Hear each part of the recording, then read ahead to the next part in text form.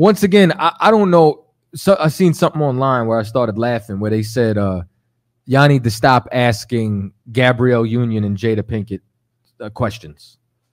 You know what I'm saying? And like this is like a problem. Like I don't know why y'all want to.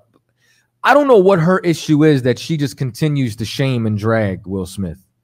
You know what I'm saying? And it's like when I wake up in the morning and I feel like I'm having a bad day, I literally have to say to myself, you could be Will Smith. And this is a man, you know, with superstardom. This is a man with so much power that when Jada kissed a man on a TV set, he made one phone call and got the show canceled. That's how much power he has in Hollywood. You know, like you think about people who are famous, like they usually get about 3 years. Will Smith has been famous for 3 decades. Yeah. You understand?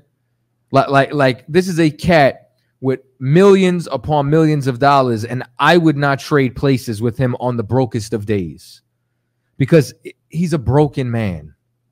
You understand? Like that brother has to be beaten into submission by this woman who really still belongs to Tupac, if you ask me. Like, you understand? Like, that's Tupac's widow. And it's like a real tragedy. And it's like, brothers, you cannot give your strength onto a woman. You know what I'm saying? Like it's just you have to choose a woman wisely. One of the greatest things that I could tell you is if you can't see yourself having a child with that woman, do not get involved with her. You got to understand that's where babies come from. You don't want a broken family. A broken family is a sign of failure. You know what I'm saying? We need strong family structures like we see inside of the ISUPK, man. You know what I'm saying? You got the photo? Like matter of fact, could you pull that up, make that picture look like that picture right there was him on the round table?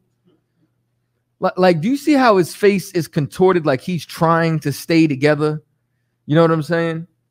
Like, and he really loves her. Like, and that's what, anytime you see a man looking at a woman and a woman looking at the camera, you know who she loves. You understand?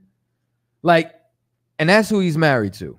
Someone who's just completely self-indulged inside of herself.